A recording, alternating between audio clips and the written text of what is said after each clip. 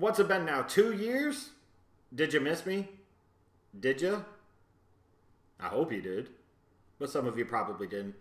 But I'm back. If I want to hashtag make wrestling fun again in 2017, you knew inevitably it was going to bring me back to this company. As much as any other company out there, there's always been this kind of sick, twisted connection with me and TNA, Impact Wrestling, Global Force Wrestling, what the hell ever we're going to call it now.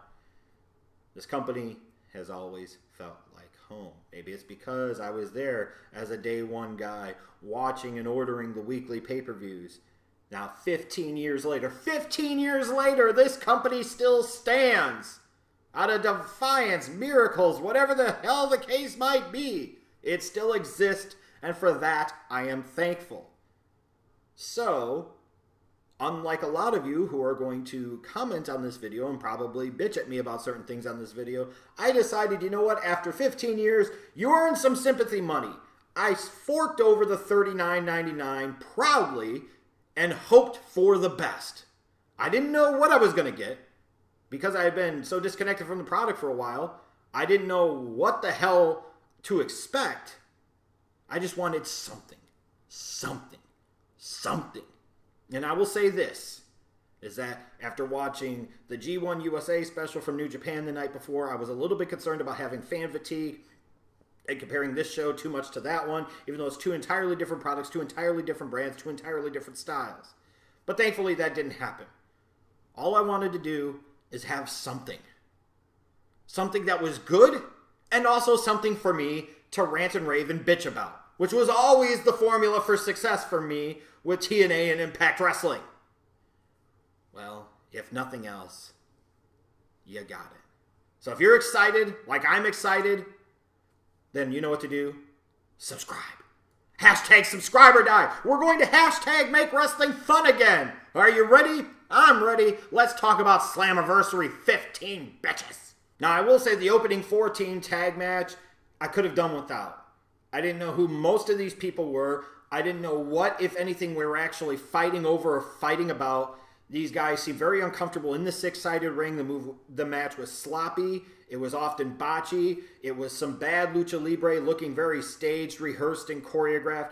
Just not the type of crap I was into. And going into this, even for somebody disconnected from the product, that LAX was going to win no matter what, I really honestly could have done without this match. I understand he put him on this card, whatever, but this was not the best way to kick off this show. And this was my initial impression after being gone for, what, 2+ years now? It wasn't a good one. So then after that opening tag that I thought was just a complete disaster and a very bad first impression, the reality sinks in that we're going with some third-rate, washed-up NFL player in the next match. And to me, this is just a hearkening back to what TNA Impact Wrestling did so often throughout the previous 15 years. Hype up C and D level people like they were A-listers, and they bring you nothing. And that's pretty much what I was expecting out of this tag match, was nothing. And I am pleased to report that I was completely ass wrong. Moose is boss. Moose. So I had a little reason to care. Some of you had told me beforehand that Eli Drake was awesome. Yeah, for what I saw on this night, you could keep him. And furthermore, it didn't matter because the clear star of the night to me was D'Angelo Williams. He actually took some pride in this. He clearly worked at this. He cared enough to be professional enough to say, if this company is going to put me in this spot and pay me some money, I'm going to actually pretend like I prepared like I'm a wrestler, and I'm actually going to go out there and try to do something. And he did something multiple times. He was great. He was phenomenal. He was everything you could expect and more out of an NFL player coming in and working his first wrestling match. He was great. The way they featured him was awesome. The way they allowed him to shine was awesome. And even if you talk about the table botch at the end, the dude still came off of the top turnbuckle on top of somebody on the table that didn't break. Man, this match was a lot of fun. Not every match needs to be a 5-star masterpiece to hashtag make wrestling fun again. This is the type of stuff that can make wrestling fun again. And if this company is thinking about the future and trying to be contradictory to the WWE in a lot of ways, including the mantra of hashtag Black Wrestlers Matter, D'Angelo Williams showed you enough, if he so chooses, to give him an extended look and give him a job. I'm down with that, and I think after this match, quite a number of other people would be too. And one more time, Moose, Moose, Moose, Moose. Now, as I said, being so disconnected from this company's product for so long, I wasn't familiar with a lot of the storylines, a lot of what was going on. But there was one match, or maybe two, but one in particular that had piqued my interest the most. And that was a strap match between EC3 and James Storm. I'm familiar with both of the characters. I kept up with at least some of the story here. I was down with this. Strap match, EC3, James Storm. It just fit. It just made a lot of sense to me. So I was looking forward to this. Disappointed that I was third on the card. But the way this all played out, I'm probably thankful that it was. I thought this match was hitting and hitting and hitting really well. It was doing for me what I wanted it to do, what I needed it to do. I was enjoying it quite a bit. And then the finish happened. And however you were planning it, however you thought it was going to come out conceptually, it just kind of fell flat for me. It was building me up and building me up to this point where even if I had an idea and a feeling of who was going to win, and I was fine with that, give this dude an undefeated run at Slammiversary. That's cool. It gives you something to build off of for the future. I was expecting to finish to pop me and have me pumped, give me some feeling of satisfaction. Instead, it gave me a feeling of disappointment. And I know I'm not the only one that ended up feeling that way. The Dick Storm's here, baby, and I don't know about you, but it's great to be back talking about this company, whatever it's gonna be called, once again. And I don't want to hate. EC3, by hook or by crook, win if you can, lose if you must, always cheat. A win is a win in the record book, baby, and I salute you. But you know deep down that you're not the better man. And I'm calling for an investigation. Why the referee taking the handcuffs off of EC3? He brought the gimmick to the dance. James Storm outsmarted him. The cowboy was about to whoop him like a steer. And the referee gonna get involved. Is he on the payroll for EC3? Is this match only up and up, or is this shit rigged? Did they bring in the officials? The scores from the freaking Pacquiao-Jeff Horn fight? That's what the Dick Storm need to know, baby. There should be an investigation, because this is an outrage, an injustice. And believe me, nobody knows more about justice than the Dick Storm, baby. But that's all right. That's all right. Because we gonna have our moment. We will get our revenge. And then James Storm will go on to become the new, whatever the hell you call this company, World Heavyweight Champion, baby. Woo! Ride the Dick Storm. We gonna investigate your ass, EC3. Hopefully some of y'all are happy to see the Dick Storm back, because in part it's his push that brought us to this moment in time where the Schleg Daddy's back home where we always belong. But anyways, talking about coming back home. One of those things that I've always seen out of this company over the years, and you've seen it at times with WWE too, is pushing non-wrestlers way above and beyond most of the active wrestlers on the roster. And I've never really gotten it, never really made a lot of sense to me, because where's, frankly, the short-term payoff and where's the long-term payoff? And this whole story that's been revolving around Jeremy Borash and Josh Matthews, I always thought was just kind of dumb, frankly. It was very reminiscent to me of Michael Cole and Jerry the King Lawler heading into WrestleMania 27. And we all know how that turned out. And regardless of anything, I thought this is the way this was going to go. I thought this was going to be stupid. I thought this was going to be an epic waste of time. And then the match happened. And thank God, I was so wrong on so many different levels. So many different levels. It was good to see the Pope pimping, baby. Robert Flores and Don West on commentary I thought were solid and on point all night, and frankly put JR and Josh Barnett to shame from G1 USA the night before. Let JB and Josh Matthews do this match on every pay-per-view if it means we get these guys on commentary, because they were top-notch here. At least, if anything else, solid. But who cares about that right now, even though I wanted to make sure I called that out, because, God, this match was so fun.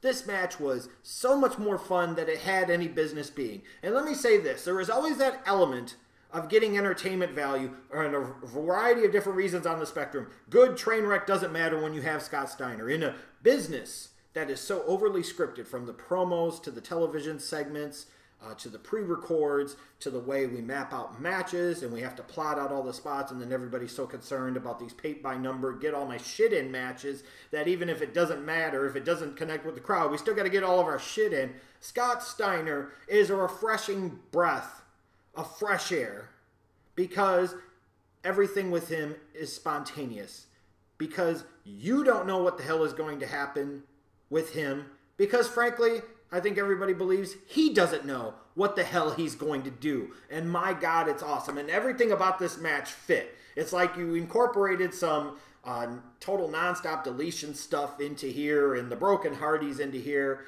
And I'm okay with doing this in the way they did it because it was well executed. I mean, my God, we've got golf carts and fire extinguishers. Fat asses! We're going to get you fat asses! We got JB doing flips into a damn pool. Here comes fucking Shark Boy. Here's Father James Mitchell. My God, this was magnificent. This was so fun.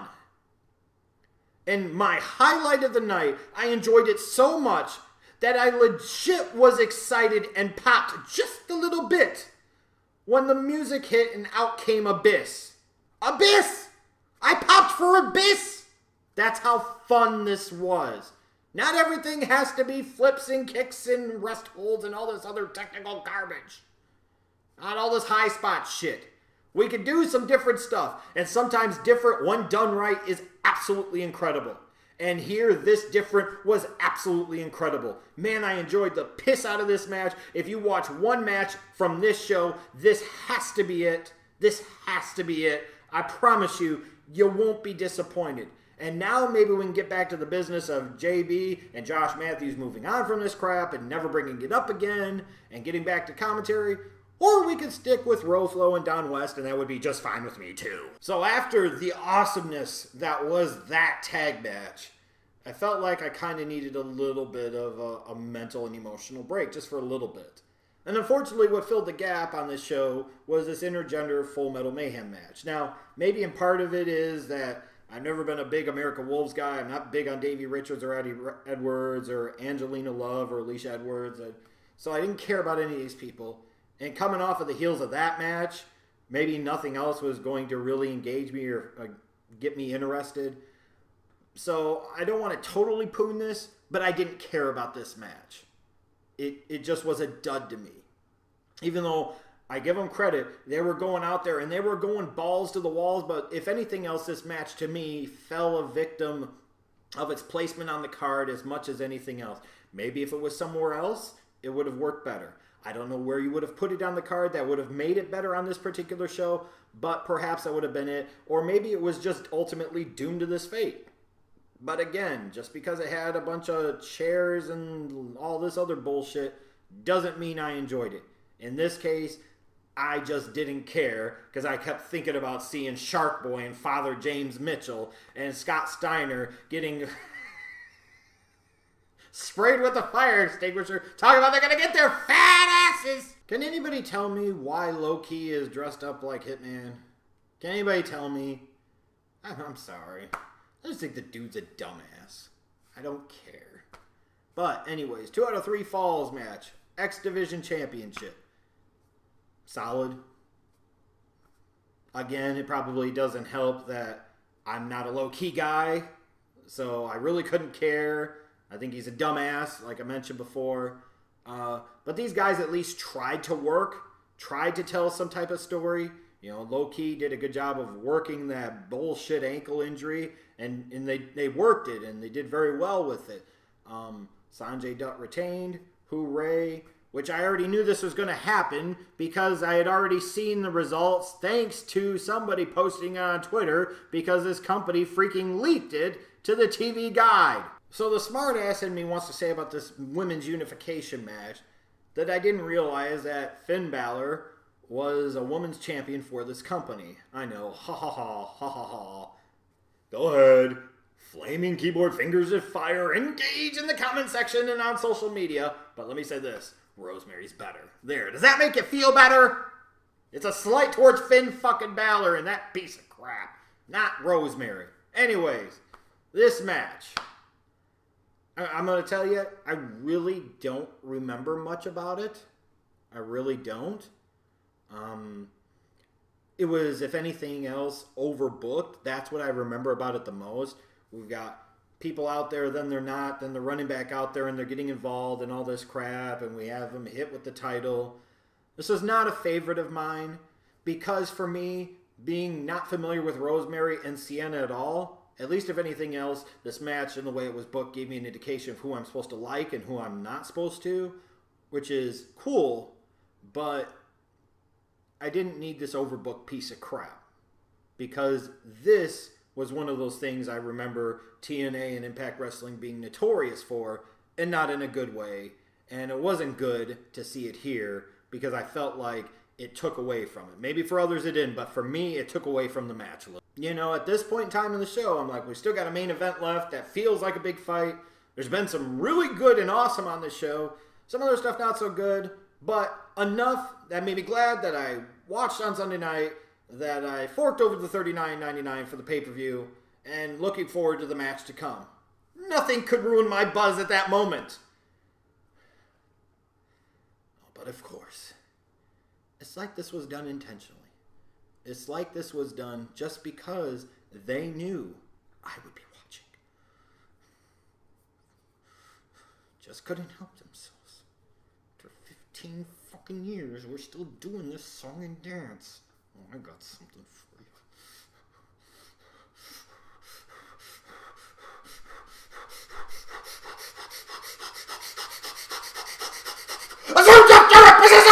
But of course, the founder, the Memphis mid-card piece of crap, Jeff fucking Jarrett, just couldn't let this night go by without one more excuse, one more opportunity to sit there and pat himself on his back and soothe his massive fucking ego. We didn't need him come out and pandering to the fucking fans. We didn't need him sitting there and talking about any goddamn thing, because after all, who wants to hear Jeff Jarrett on the mic? We're again talking about Jeff fucking Jarrett! But no, we just had to sit there and claim victory and talk about 15 years later, and the founder's back. 15 years later, it's still about this asshole no matter what. It's bad enough early in the night. We just had to work in Kara Jarrett. For what reason? Who fucking knows? Who fucking cares? Because they had nothing to do with this goddamn show. We have to sit there and pander and say, oh, thank you, and we would be nothing without you. Why? Did you fill the Impact Zone with all these people that became gold members of Global First Wrestling? And it makes me sick. As much as I couldn't wait for TNA to change its fucking name to the fact that it's now going to be named after the second Jeff Jarrett vanity fucking project, Global First Wrestling. This is ridiculous. The fact that this guy felt that we needed him to interrupt the flow and the momentum of this show in any goddamn way, and making sure one more time, because again, he's the fucking founder, this egomaniacal son of a bitch, Memphis mid-card piece of crap, broke 10,000 guitars, never drew a goddamn dime, sit there and say, and even though that's the main event, I'm still the face that's run this place. Well, I got news for you, Jeff Jarrett. 15 years later, it's time to take a back seat. It's time to stay behind the scenes. Man, I know deep down you're fighting that urge to go after that new unified Global Force title. But if you do, I'm going to be there every step of the way. You suck. You always have sucked. You always will suck. And fuck you for taking this spotlight away and taking this time away from the goddamn main event for no fucking reason. Oh, and most importantly of all, fuck Jeff Jarrett. All right, let's tell the truth. A lot of you just clicked on this video waiting for that, and it felt good. And truth be told, for me, it felt real good. And wherever there's a founder Memphis mid-card piece of crap, just know that the Schleg Daddy will always be there to drop the truth bombs and fight every step of the way against this glory hog, this egomaniac, trying to get that next world title push. But on to the world title unification match. I can't tell you how much I appreciate the fact this felt like a big deal. With both guys having entourages in there, that was awesome. That's what you associate with the big fight. Not every main event of a wrestling pay-per-view feels like a big fight, feels like a big deal, feels like it's actually a main event. This one did. Then you look at the fact you got a black dude who's serious as shit. He doesn't dance, he doesn't rap, he doesn't do all types of suspect shit, have flames shooting out of his ass. I appreciate that. And then you got a Mexican champion who's booked seriously. He's not sitting there and saying ese and Holmes and Vato. He's not talking about his lowrider. He's not doing any of that crap either. He's just a wrestler. A black man versus Hispanic man. You book them both seriously. And these guys actually feel like fucking main event wrestlers. How refreshing. And it made this whole match refreshing. Was it a 5-star masterpiece? No. Did it need to be a 5-star masterpiece? No. It felt like a big fight. And it had moments where it was a big fight. And they did some big fight stuff. And I loved it. I enjoyed it. I enjoyed it. Which was all I was asking for here. Now, as far as Alberto El Patron winning the title, I'm still trying to fight. Not saying Alberto Del Rio. And frankly, felt like he was. And other people were throughout the course of the night. Winning the belt, well, he came in with the GFW title. You had to feel like he was going to win it. And if anything else, you should have known because the results had been leaked earlier on in the day on the internet because the fucking company had released this shit to the TV guide. Unbelievable. How stupid. But it still didn't impact, nice pun, my ability to enjoy this match. It was a good culmination to a good night. Was it perfect? No. Was this a great pay-per-view? No. Would this be something I would tell people to go out of their way and watch all of it? No. I tell them to watch this match. I would tell them to go back and watch the D'Angelo Williams match and then the JB Josh Matthews match. But man, compared to what we get out of wrestling a lot today, this was good. Enjoyable. And it felt good to be back home. So I'm so glad to say that I'm staying home. I'll be watching Impact this Thursday and every Thursday going forward, and you best damn believe I'm going to be reviewing it too. Because it's time to hashtag make wrestling fun again in 2017. And with me coming back home, it's a big step in the right direction.